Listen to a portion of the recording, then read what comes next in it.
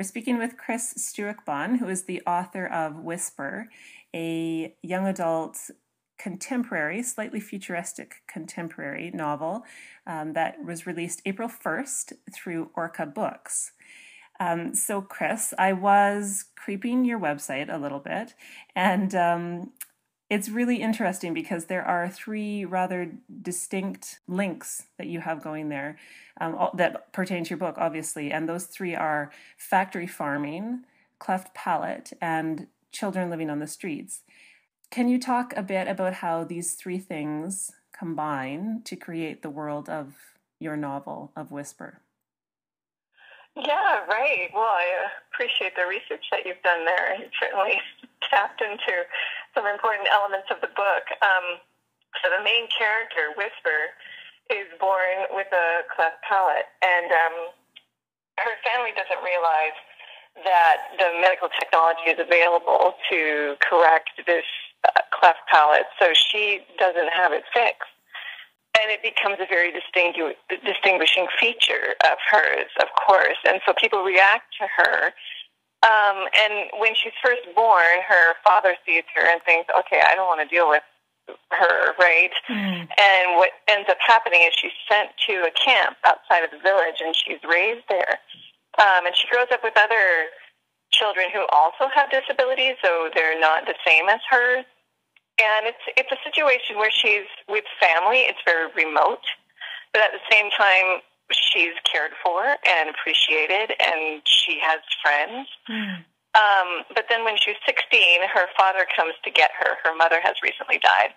And he says, okay, now you're going to take your mother's place in the family, do the cooking and the cleaning and that sort of thing. So she moves to the village. In the village, she's not accepted at all. And people react to her very negatively. And she ends up having to wear a veil over her head to sort of hide her disfigurement. Mm-hmm. And then you get to the point where the father says, okay, this isn't working. You're going to go to the city, and in the city you're going to make money for us by begging on the street. So that's where child labor comes into effect. And then as you read farther into the book, you realize that the reason she has the cleft palate, and the reason there are so many children born with deformities is because of factory farming and the chemicals that are used to sort of get rid of the entrails, the offshoots of the factory farming, and those chemicals have seeped into the ground and caused deformities in children. So the deformities that people are shunning in the city are it's environmental hazards that have caused the deformities in children. Exactly. Okay. And they don't realize that. I mean, I would say it's somewhat like our current society where there are all sorts of chemicals in the environment and smog, and we don't really know what effect that has on people. Mm-hmm. So it's a similar situation where they're not aware of what's causing the deformities, and yet there are some clues. Okay.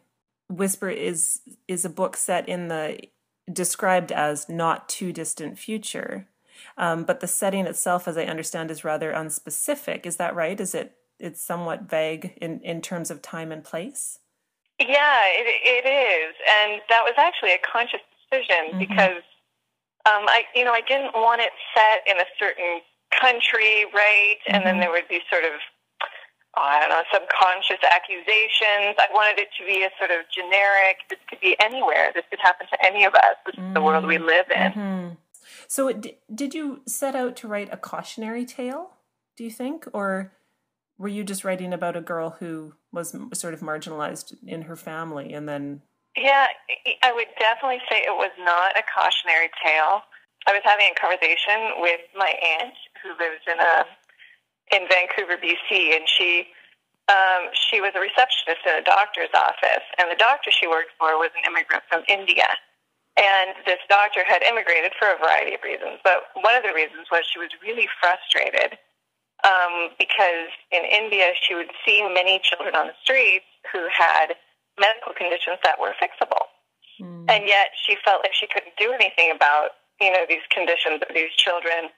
And for a variety of reasons. And one of those was, maybe the families didn't realize that the condition could be fixed, or they thought they couldn't afford to fix it.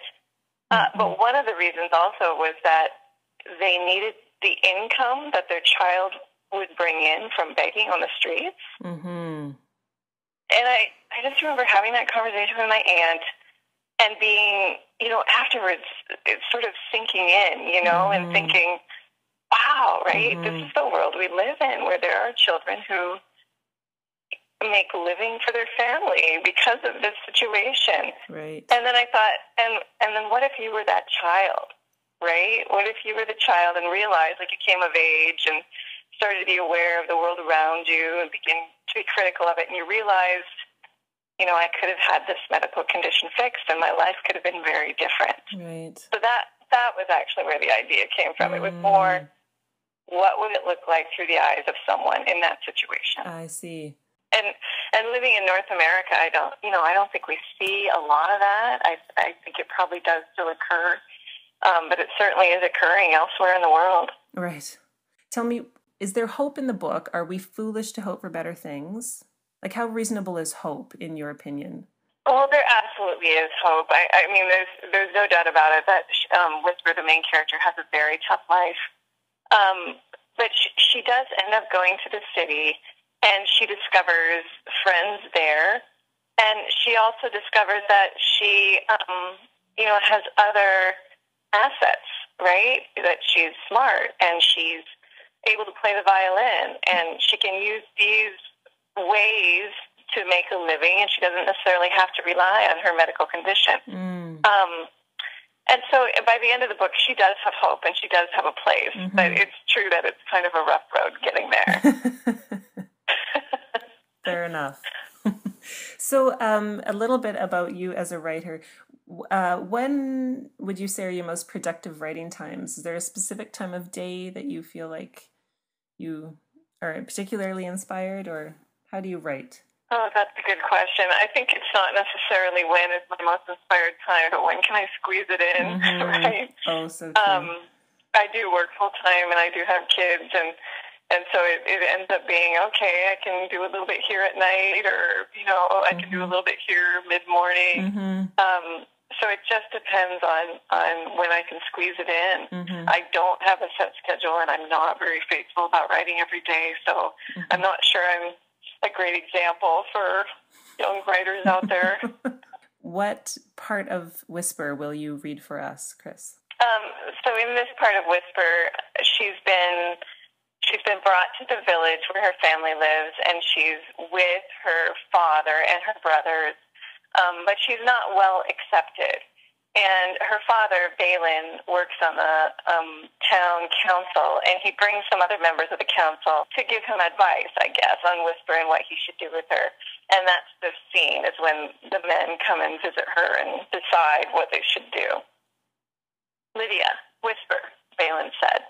The curtness in his voice was obvious, and I didn't dare hide from him. I opened the door to the bathroom and walked down the short hallway until I stood in the front room behind the couch. 3 men stood in the doorway. One was very old, older than Nathaniel, with curved shoulders and an enormous nose that did not fit his face, having continued to grow while his face did not. The other man beside Balin was very tall and younger than the others. He twitched his hands as he stood in the doorway, unable to still his restless body. "Take off the veil," Balin said. I slid the veil off my head and looked again at the men without the blurring of the fabric.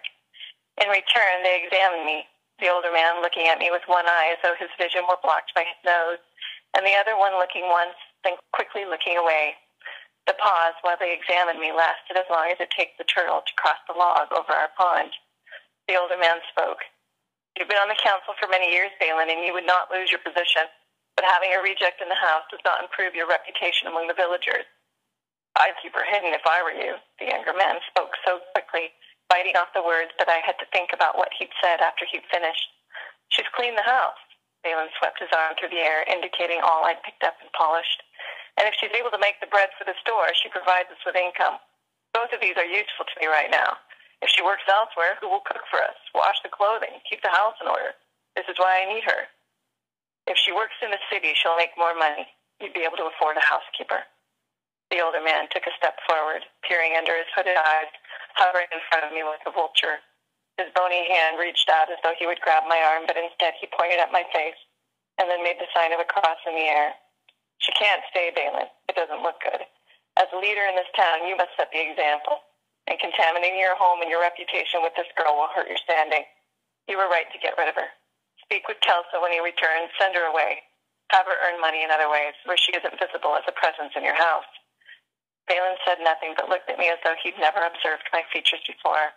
I felt heat rising to my cheeks. I stood in front of them, a human being with feelings, intelligence, and ideas, yet they treated me as though I weren't even there. Balin was no better than the strangers, speaking to them instead of to me. Would he have acted differently had my mother been around?